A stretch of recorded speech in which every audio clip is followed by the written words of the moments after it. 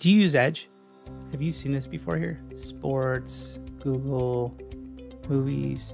Well, I'm going to show you how to create these. You would start off by going to any website that you normally want to go to. So let's say we're going to go to the NBA. And in here, we load the page, and then we can then right click and add this to a tab group. We could actually pick an existing group if we had one. In this case, we probably would go to sports, but here we could do a new group, and we could just say NBA, and then the NBA will get its own tab. Now that I've added the NBA in here, I could technically go over here and type in NBA tickets and do a quick search for that. And then let's just say this is a website that we want to use. We can then right click and we go to add tab or group and then select NBA. So if you notice, but this is pink now, and both these are pink now, we can click on travel, and we can see travel is showing up here. If we go ahead and click a new tab, you can minimize NBA, minimize travel. So it's a good way to reduce the clutter on your machine in the tabs. And the one danger though is once you build all these, which can be really nice, you have the ability to clean them up a little bit. So we can actually just say, hey, we want to go back to the NBA. We will add this over to sports, and then we can go in here and we can just get rid of that ticket site, and then now we're cleaned up a little bit better. And at this point, in order to be able to reuse these, there's a danger that they might go away.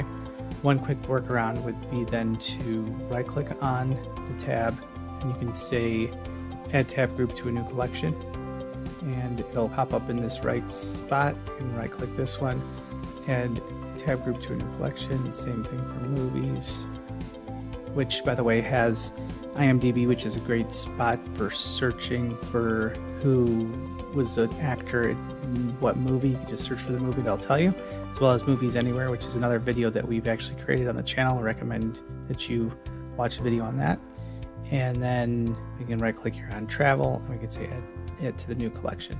So at this point, if you click on this collections button in the top, we should now be able to see all these tab groups in there. We can go ahead and just say let's get rid of this travel, possibly by accident, possibly if you rebooted. We'll go to this collection, we'll right click on it, and we will hit open all two, and now travel came back, as you see.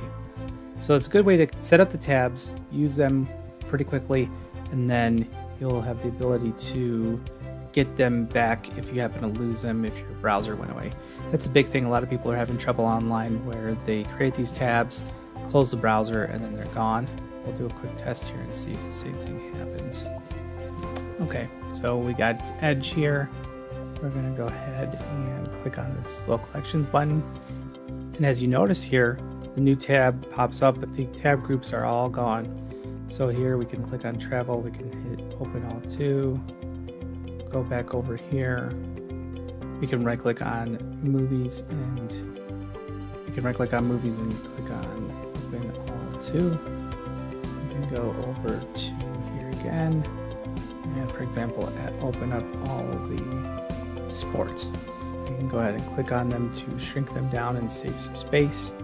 And it's a great way to get a bunch of your tabs. One thing to note here, the last tab group cannot be clicked because it won't minimize it, it's just leaving it open. But if you open another tab, you can obviously mix through regular tabs and tab groups. Hope this helped. Please like, subscribe, turn on notifications, and share this with your friends and colleagues. Thanks.